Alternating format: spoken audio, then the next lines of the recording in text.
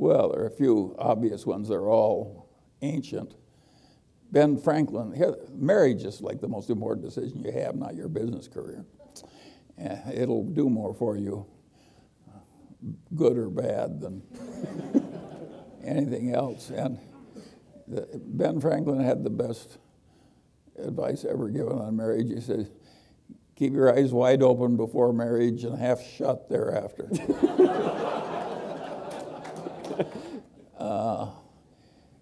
It's amazing how if you just get up every morning and keep plugging and have some discipline and keep learning, and it's amazing how it works out okay. And I don't think it's wise to have an ambition to be president of the United States or a billionaire or something like that, because the odds are too much against you. Much better to aim low.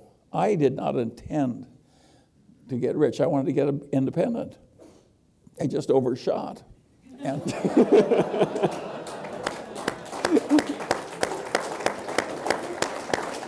and by the way, while you're clapping, some of the overshooting was accidental. There's a big, you can be very deserving and very intelligent and very disciplined, but there's also a factor of luck that comes into this thing.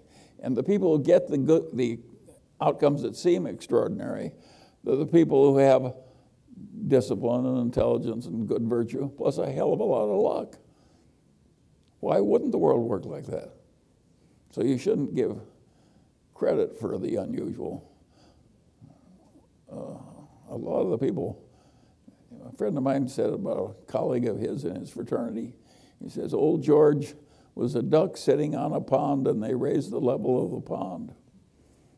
There are a lot of people that just luck into the right place and rise, and there are a lot of very eminent people who have many advantages, and they've got one little flaw or one bit of bad luck, and they're mired in misery all their lives. But that makes it interesting to have all this variation.